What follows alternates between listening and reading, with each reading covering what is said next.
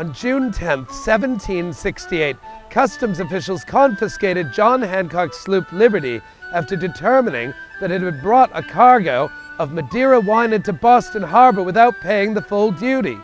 As boats began to tow Liberty out to the HMS Romney, an angry crowd hurled rocks at Romney's crewmen, furious over press gangs from the warship that had been kidnapping sailors along the wharves. The riotous townspeople would not be satisfied until they had seized a boat belonging to customs officials and towed it over the cobblestones to Boston Common, where they set it ablaze.